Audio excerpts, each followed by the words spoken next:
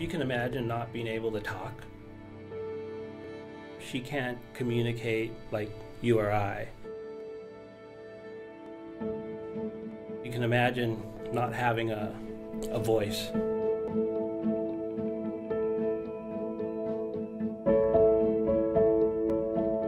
I have been working for years to get a system that works for Mia.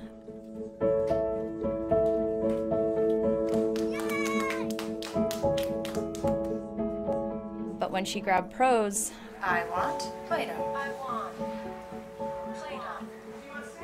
Play-Doh. Play-Doh. I want Play-Doh. Play-Doh. I love Play-Doh. I want Play-Doh. I like your sentence. The reason why we're doing what we're doing is because we want to democratize voice for millions of people.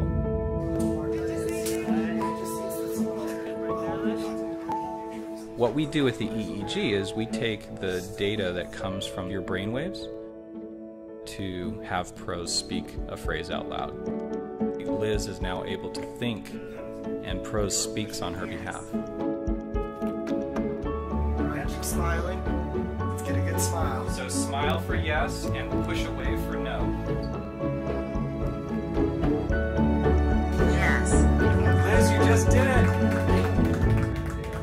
Communication is everything for her. I want it to impact the rest of their lives. Using brain and facial inputs.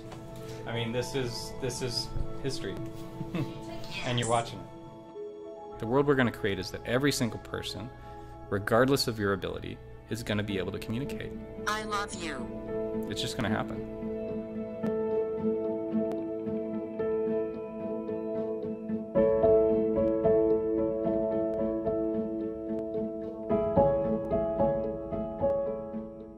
Welcome back. Well, we are blown away by that video, as I'm sure you are, and we've been promising you the whole show.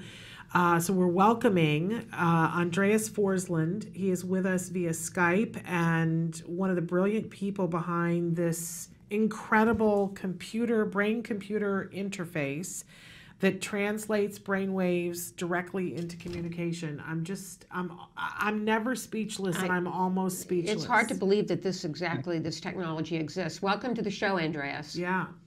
Oh, thanks for having me. I'm super happy to be here. Okay, tell us a little bit about what just Cognixion is.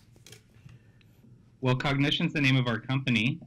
We've been in business for about 5 years, and we've focused on building software that helps many different kinds of people who are unable to speak to communicate or express themselves, not only just for them to express themselves, but for their loved ones or doctors or other people around them to better understand what their needs are.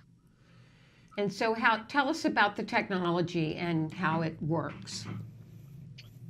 Well, yeah, so we started out by building a simple application that you can download onto an iPhone or an iPad. And kind of like some of the other AAC type apps you might be familiar with that are picture-based, what we realized was that all of the solutions are picture-based today. And what we learned is that it takes a considerable amount of time to learn those systems, what those pictures mean, and then how to construct or compose those sentences, when really what people want to do is they want to say something really quickly. Mm-hmm. And so what we did is we designed technology that uses body language, right? So understanding that, even as babies, we communicate with gestures, even before we know how to move our mouth or breathe a particular way to say a word.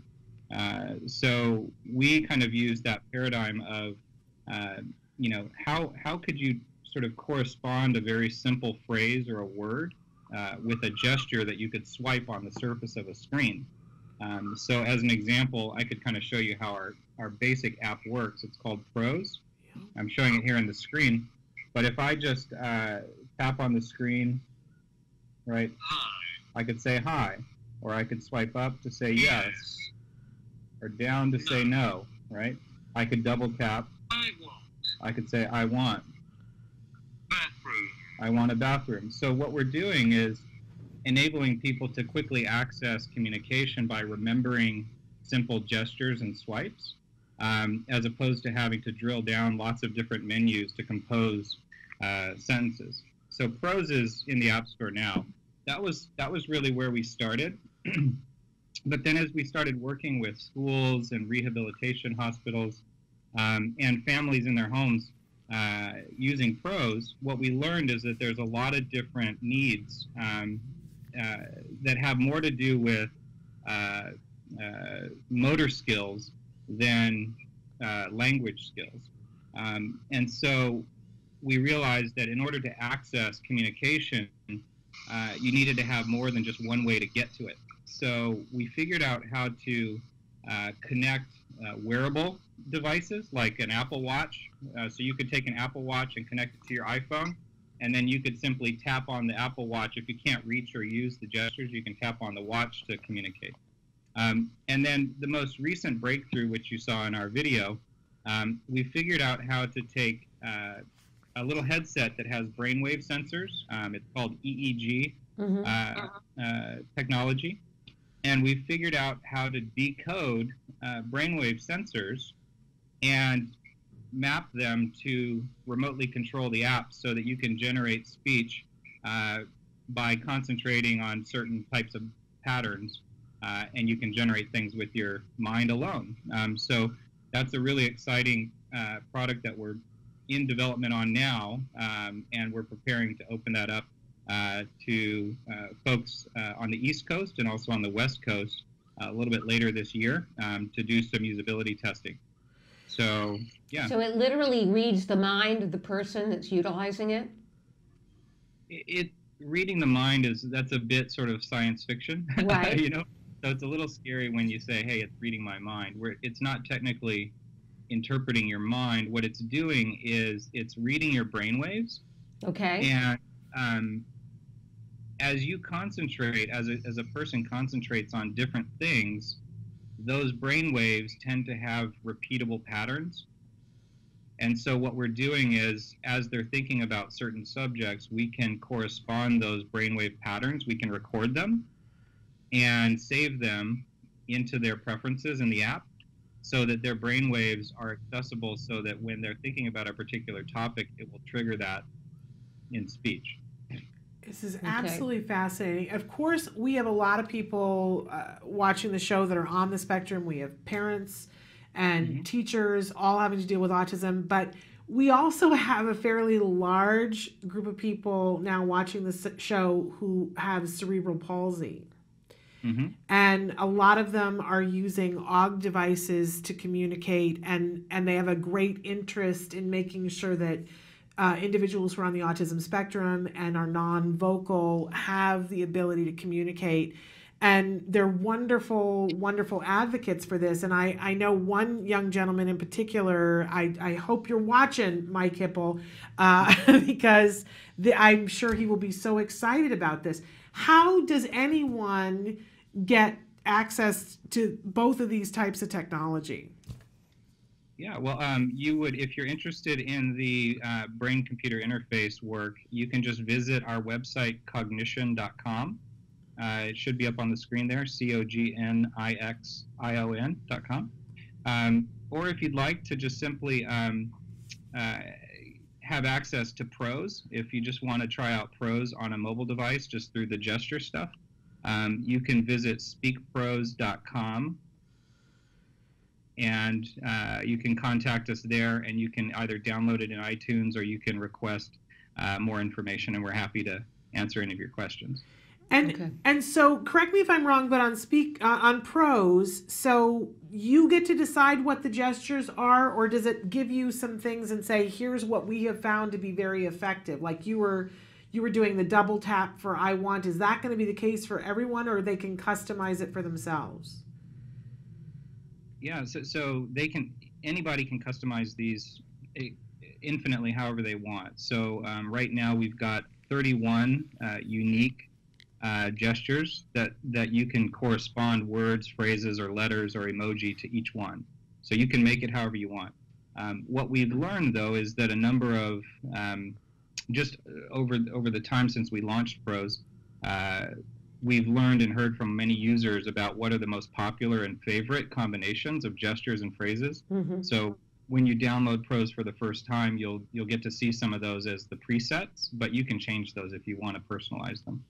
Amazing. And so what does Pros cost for if somebody goes to get the app? How much is that going to cost? Yeah, Pros is $99, and you basically get all updates for free forever. So you don't have to worry about any surprises later with Pros. And it comes with unlimited support, etc. So, yeah. Which is significantly less than some of the competitors that do it other ways. So that needs to be said. That's an amazing sort of price point. And then the other with the EEG, that's not something that's widely available yet, correct? Yeah, it's not widely available today. What we're doing is we're going to be the first company to commercialize or make available publicly this kind of technology that has historically been sort of kept in the labs, right?